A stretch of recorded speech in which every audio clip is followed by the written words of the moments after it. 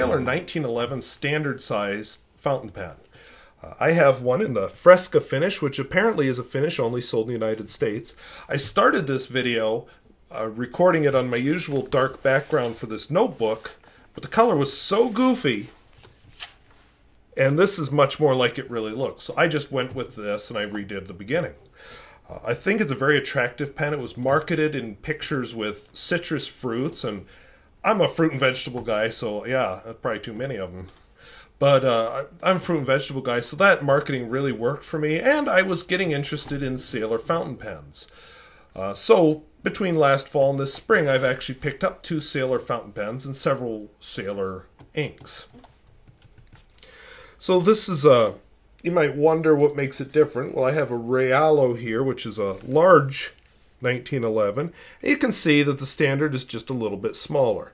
Apparently there are several sizes, and I'm not that knowledgeable about the Sailor fountain pen world to say anything intelligent, so we'll just go with it. I like the trim rings. I love the color. Open this puppy up. It has a 14 karat gold nib, which I'll give you a close-up of in a minute. Screw cap, of course. And it's a cartridge converter pen. I have heard some people say that the Sailor converters are terrible. I've never had bad luck, but that's me. Now I'm going to put on the magnifier, which I changed the batteries just so I could do this review. This pen is worth looking at under the magnifier because it has what's called a zoom nib, which is unique in my fountain pen collection. Why aren't you going on? Alright, so when you look, let's start up here. So 14 karat 585, so it's a 14 karat nib. My other one is a 21 karat. That's not an N, that's a Z for zoom. I'll come back to that. 1911, the Sailor's anchor logo, which I like, and some fancy doodads. Then we get to the nib. Now, to show the nib, I think I need a whiter background. Yeah. So let's look at it from the side. See how it's cut in at an angle like that? And now I'll look at it from the bottom. Nice ball, blob. But then we lift this up here. It comes to a point. Which I know we're all quavering. Or I'm quavering, you're not. You might be sick from all the camera moving. But what that does is when it's laying down really flat, then I get a very broad line. When it's upright, I get a very thin line. So it's an easy way to get some line variation out of this one nib. I think that's clever. I won't say that that's a feature I use all the time, but by golly, I like it. So let's take a look at how this guy writes. Because as I said, Sailor is supposed to be known for its nibs. So this is a Sailor 1911 standard, I think. I don't care what size, really. I'll focus it here in a second, and it's a zoom nib.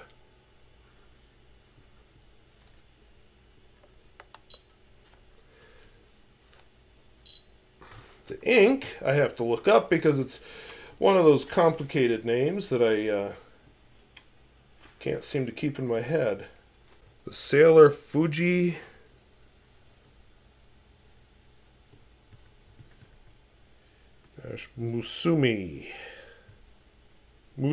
something like that, which is wisteria. Slightly off the subject, but I've always loved the look of wisteria hanging down from like a trellis overhead. Just beautiful. I don't know if I could ever do that in North Dakota. It is so dry here and so windy and so hot in the summer. I don't know if wisteria could handle that, but that's something I'd like to research because I think that would be really cool if I could pull it off. If I can't, I'll just have to look at other people's stuff and drool. Not a flex nib, really. I can coax a little bit of flex out of it, but not, a lot. Just writing it like this, you don't notice much. Here's where a zoom nib shines. So if I go almost parallel to the paper, it's like that. when I go almost perpendicular and knock the camera out of my way, so you'll have to wait a second, there's almost perpendicular. There's totally perpendicular. So if I'm going to do this with my left hand, which ought to be interesting. So if I come along here as low as I can get and start raising the pen up,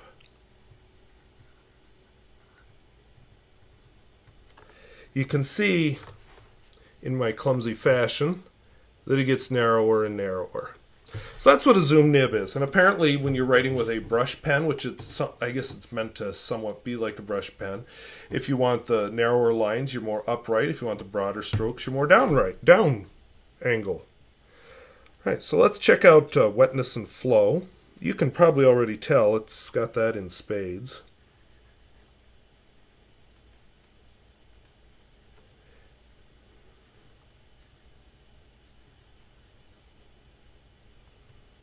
I misspelled flow there, but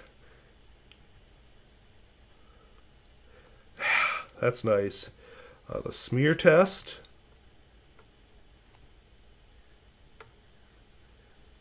Which is as much a function of the ink as it is of the pen. Yeah, and let's just do it real quick upright.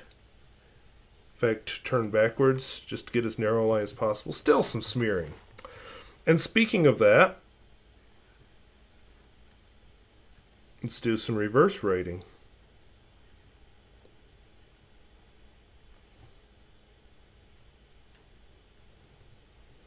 So you can get some additional writing that's even finer than you get when you're totally upright. So all in all, very interesting nib, very interesting cut, and I like it a lot. I will admit that the finish caught my eye, but the reason I bought it was I wanted a zoom nib, and so glad I bought it. Now, you'll want to see it right, so let's pull up here. By the way, postable pen. I don't typically post it, but it's perfectly comfortable if you do post it.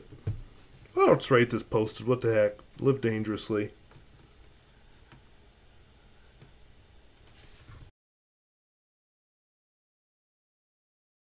That is way too many. There we go.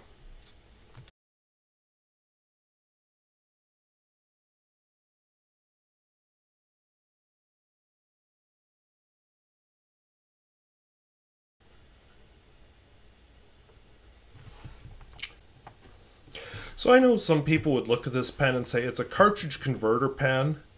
A luxury pen should have its own filling mechanism. Well, I'll tell you the advantage of the cartridge converters from my perspective is they're a lot easier to clean. I like them. I don't mind it as much as I used to. I'm glad I have a few with the built-in filling mechanism. I know people have complained about Sailor converters, but I've never had trouble with one. I'm just very happy with this pen, and I do feel comfortable with having bought it. That said, it is a little bit of an expensive pen, and you know, when you're at this price point, you have to start asking, is it really worth it? I mean, I got a piston converter pen for about $5. Not piston converter, piston filling pen for about $5. So that's worth questioning. And by the way, probably you can see on the camera, I'm sweating a little. It is in the 80s in the living room. I don't have air conditioning. It is in the 90s right now outdoors, and it's going to get to around 100 degrees outdoors today. So yeah, it's a little warm in here. Sorry. But anyway, back on the topic of the pen, I feel cooled off and refreshed, almost like it's spring every time I look at this color. I just love the looks of this pen. The nibs, I think Sailor did a smart thing by really focusing on nibs. If you really start researching Sailor, they have a lot of interesting nibs. Nibs where there's like 2 or 3 nibs double stacked, where they have slits going in 2 different directions on the nibs. Stephen Brown did a series of videos where he compared the different Sailor nibs. I think that's interesting. I think a certain number of them might only be useful to an artist, and I just don't do enough drawing where they would be worth it to me. But I find it interesting that they've done so much with nibs. So even if you don't like this color, I think it's a pen worth looking at. If you don't like this size, they have a little bit smaller pens. They have bigger pens. They also have pens, I don't remember what they're called, but they have the ends squared off. Same nibs. So there are a lot of good options in the Sailor line. There's even some very low-cost options with steel nibs. And I would encourage you to think about them too. So hope this was interesting. Hope it was useful. We'll see you later. Bye-bye.